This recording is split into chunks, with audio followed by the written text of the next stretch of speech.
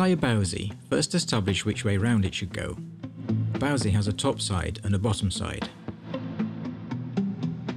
an anchor side and a load side. Always start at the anchor side. This is where the dyneema will have been secured to the boat or part of the rigging. First point of entry of the bowsie is the single hole with the cutaway, which will be on the bottom. Then out the top of this hole, straight back down the next, and then take the dyneema to the load element. The load element will be an eyelet or a tube joiner or metal ring or something. Once through the load element, the dyneema then travels back to the bowsie and enters at the bottom where the cutaway precedes a double hole. Then out of this hole, finished with a stopper knot, and then the knot will sit inside this recess. Now let's see an example of that on the boat.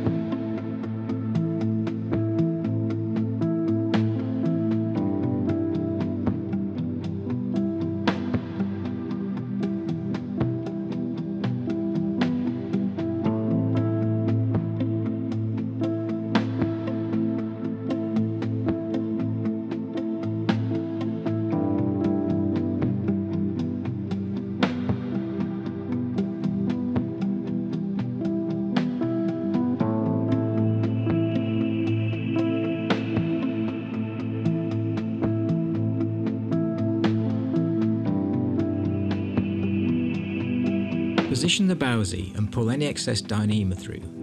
Mark the dyneema with a marker pen where you want the knot to be.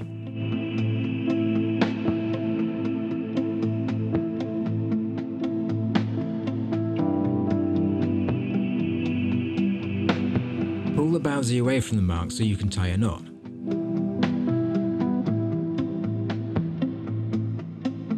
Place the return loop of the knot behind the mark and then hold the mark with a pair of tweezers.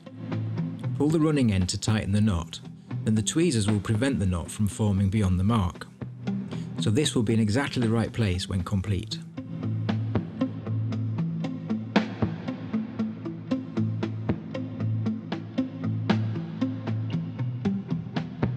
It may be necessary to tie a second knot on top of the first to make sure it's big enough to block the bowsie hole, because if the knot is too small, it will pull through the bowsie hole when under tension.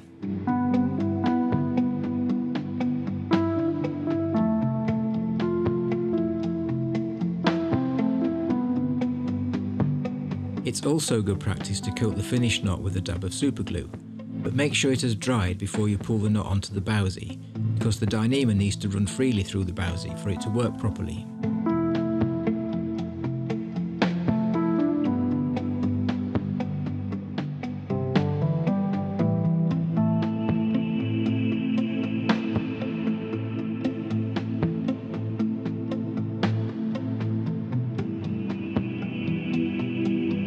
Tidy the loose ends of dyneema by putting a dab of superglue where you want the cut to be. Then use a sharp blade to make the cut. The superglue will prevent the dyneema from fraying.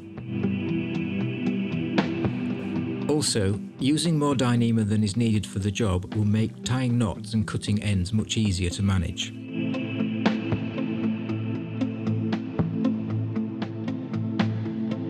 In the following videos of this series, whenever a bowsie is required, it should be installed in the same way as shown here, by establishing the load side and the anchor side first. And finally, when building your sail rig, try to set up really good lighting, as this helps enormously when trying to tie knots in very small gauge dyneema.